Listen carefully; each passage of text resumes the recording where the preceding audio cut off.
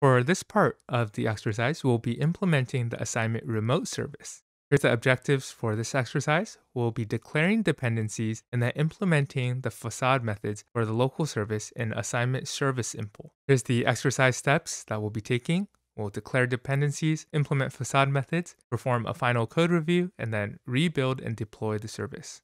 For this next part of the exercise, we'll implement the assignment remote service. So the first step, we'll open up the assignment service impl. We can find this from the left side over here, navigating into the package down here. We're going to implement the facade methods. The empty class looks something like this. There's a note down here, but there aren't any methods contained in here. So we're going to implement the add and the delete and the get assignments, as well as some of the finders. So I'll copy this from our solutions document, and then I'll walk us through each of the methods.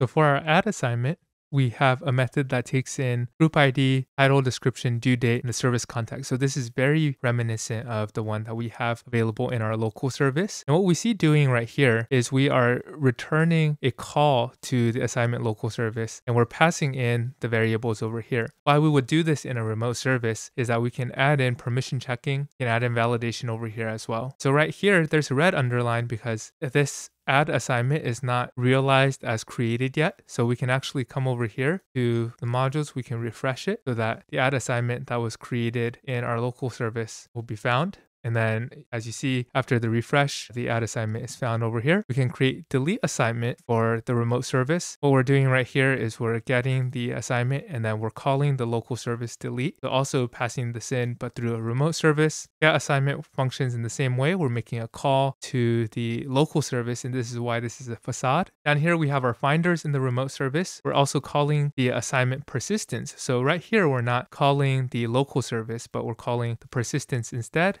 But in the following methods for the remote service, when we start passing in other functions, other variables, we will be using the local service over here. So facade methods again. We can go ahead and Control S, and then it will show us if we have any missing imports after the file refreshes. We'll come up here for source, and then we'll click format. And this will help us to see our file. We can save it. And after doing this, we can double click build service, and then this will generate the methods that we just added over here.